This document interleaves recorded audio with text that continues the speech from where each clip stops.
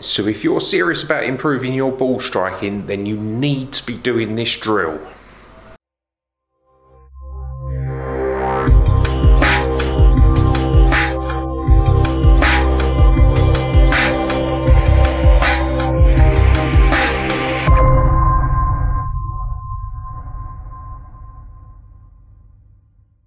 So quite simply, if you're looking to level up your ball striking this year, then this is one of my best drills to get you improving.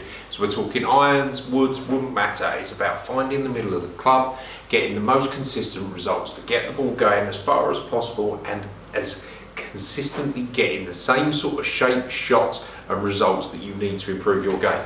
Now, what I'm going to see when I'm coaching is people getting the sequence of their swing wrong, and then that causing them problems. So sequencing just simply being making sure that your arms and your body are matching up to get the best possible results. You're going to get, you know, if you're a person that stands there, struggles, feels like you're using your arms too much, not using your body, not engaging your body enough to turn and rotate, then you're going to have inconsistent swings, inconsistent shots, and have real problems in your game. Quite simply, this is a very, very simple fix, a very, very simple drill that you need to try. Okay, so what does a bad swing look like? So for me, it would be to stand there, get you set up and feel like you're swinging and getting a swing like that. So it's all hands and arms, hands getting too close to the body on the way back, not using your body enough to turn. And then how do you get to a point where you can stand there, swing and transfer your weight and make a consistent shot? What I like to get people to do is this simple exercise. So set yourself up, get your feet together so that they're physically touching. You want your feet as close as possible together, no separation, nice and close there, and then start swinging. Okay, and what you're going to feel, you can still transfer your weight slightly between the 2 feet, but it's going to make you swing and be in control. So it should look like this. So if I set myself up, stand there, put my feet together so that they're touching, and then make a swing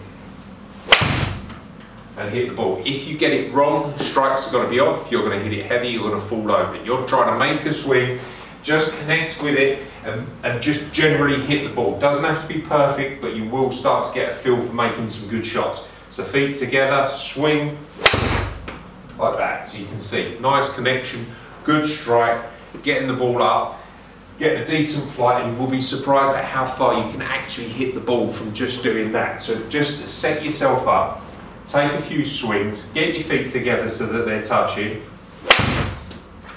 and then when you do 5 or 6 of them and then intersperse it with some actual normal swings so that you feel yourself. You do that, then the next swing, put yourself down, normal sort of stance, but get the same movements, so the same sequence in action so that your body's turning and your arms are in tune with your body. That's going to get you hitting some better shots, making some better strikes, and generally improving your game. But if you want to really improve your short game, make sure that you check that video out.